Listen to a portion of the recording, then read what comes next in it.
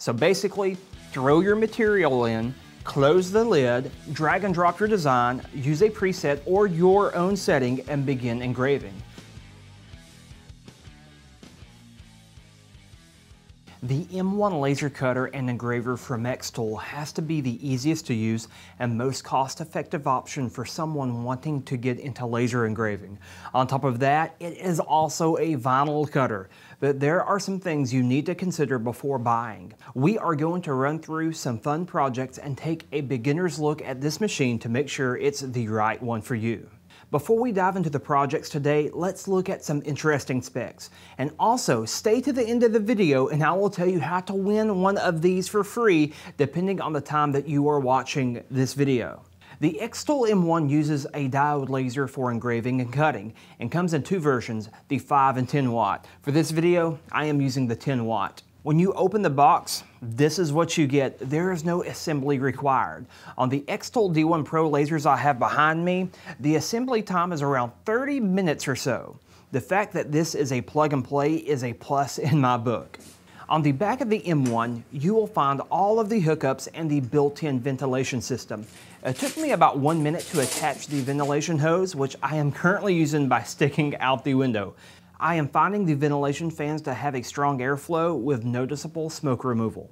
The M1 has a blue light filtering lid which protects your eyes while the laser is in use. The overall aesthetic inside the unit is clean with an engraving area of 15 by 11.8 inches. The base plate is also removable to accommodate the RA2 Pro rotary attachment or awkward shaped materials. Be sure to use the provided risers while using the RA2 attachment. If you plan on cutting through wood or other materials, metal slats are included which are called triangular prisms. These are made to be placed underneath the material so air can circulate properly.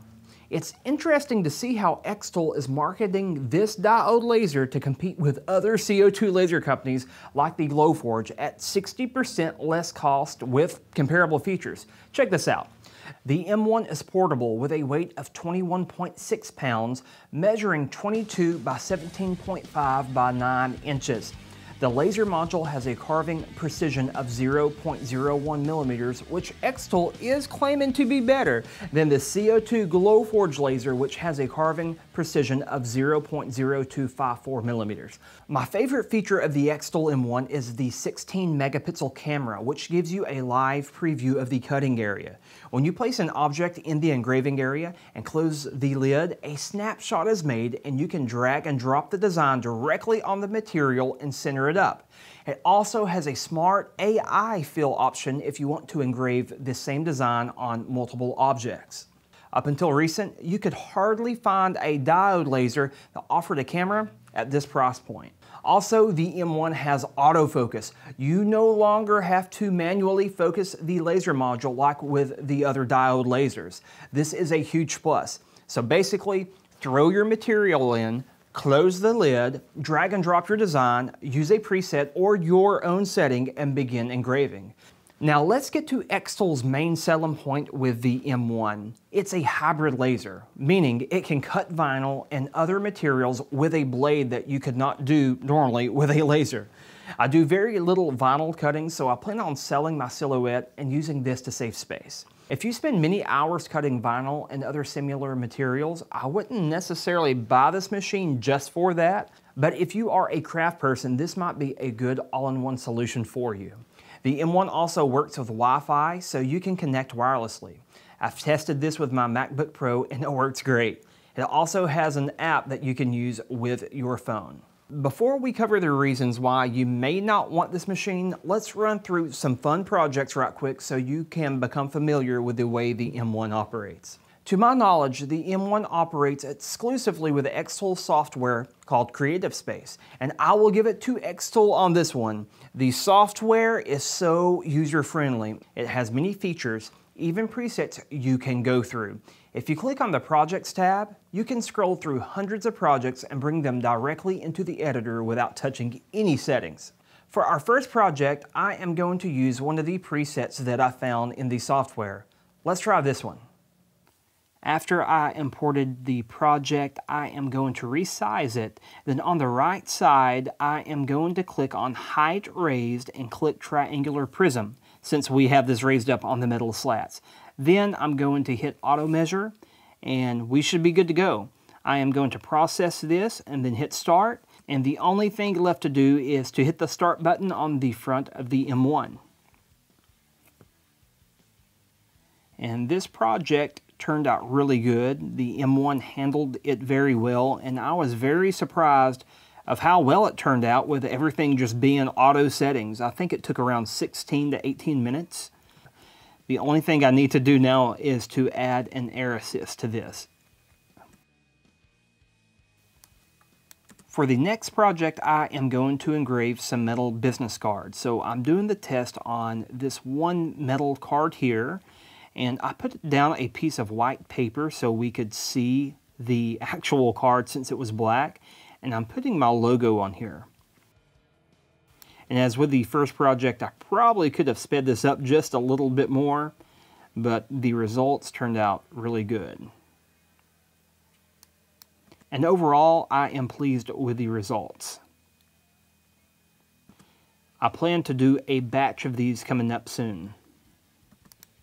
For the next project, I want to try out these wooden dog tags. And these came with the little starter pack that came with the M1, which is pretty awesome. They have a ton of different materials that you can engrave and cut. So after you drop your image down, just click Smart Fill. And this did really good. I did have to adjust a few of these, but overall, it did really great. I'm trying these dog tags at different settings because I want to see the most efficient way to do this while maintaining quality. And there we go. I'm happy with the way these turned out. I'm going to make a few more of these and send them off with my handmade artwork. I also engraved this picture of Grogu from The Mandalorian, and this was actually my first engraving, and it turned out fantastic. I couldn't be happier with this one right here. Let's test the blade cutter. To remove the blade holder from the laser module, just pull it out. It is magnetic, and now we need to install a blade. To do this, just click down on the stem and carefully insert the sharp blade into it, just like that. And so that's all it is, and it will do the rest. So just click it back and you should be good to go. The next step is to insert the sticky grip mat, which sticks to the bottom of the base plate and to the vinyl.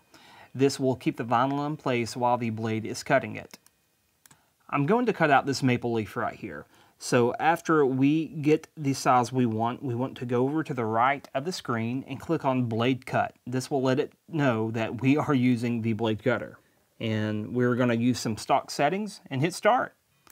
After it was cut out, I used some transfer tape to pick the image up. And I found a CD drive here, so I'm just going to press on the vinyl sticker.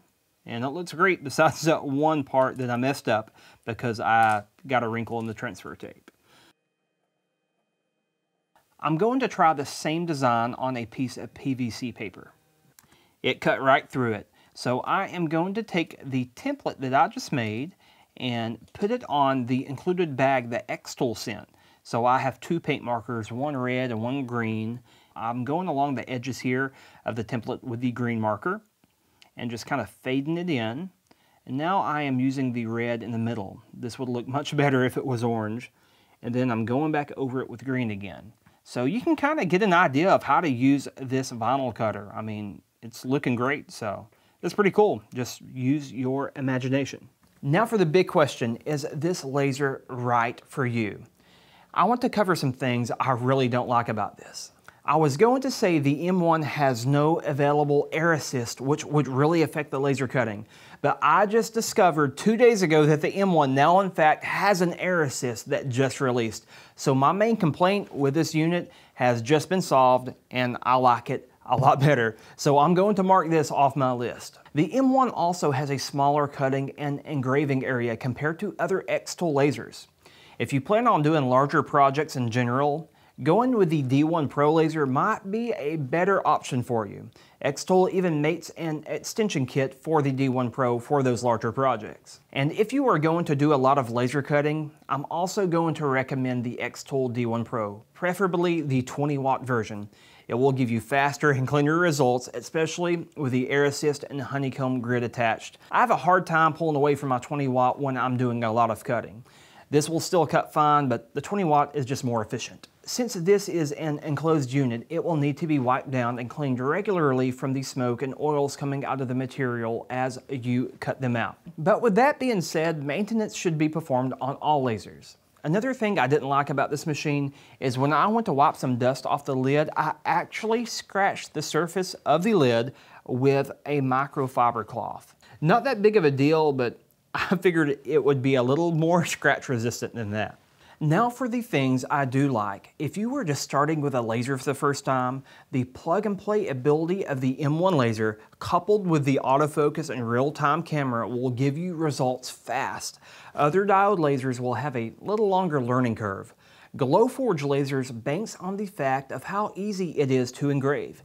And I think that is what Xtool is getting at here, the user experience. If you don't like tinkering around as much and need portability and convenience and want all the bells and whistles of a $5,000 CO2 laser in a diode unit, I think this is a great choice, especially when you can find this unit on sale for under $1,000. This to me is pretty wild because I got all the features that I wanted in one unit. And I believe this is the one laser the whole family could have fun with. One more thing, even though I mentioned the Glowforge, which is a CO2 laser, please understand there are some things that diode lasers like the M1 will not do. I am simply comparing this to the CO2 lasers for a feature comparison. Now, are you ready? It's time for the giveaway details, which is sponsored by Xtool. This giveaway is running right now until December 1st, 2022, and here's how to enter. Leave a reply to these two questions in the comment box below. Number 1, what Xtool products have you bought in the Xtool Black Friday and Cyber Monday event? So if you bought something on these crazy days of sales, just list it below. And if you haven't, that's all right. Just put, I didn't buy anything, but I do like Xtool, or something similar. Question number 2, what are your creative ideas for some Christmas gifts or decor that you can make with Xtool products? This could be some type of Christmas ornament for your tree or just something cool you can hang on the wall.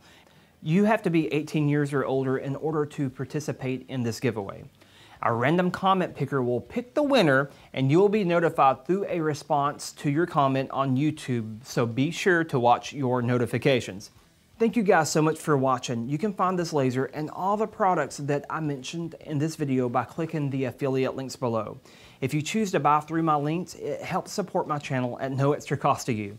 This helps me so much and allows me to make videos like these. I love you guys. Talk to you soon. Remember to enter that giveaway. All details are below.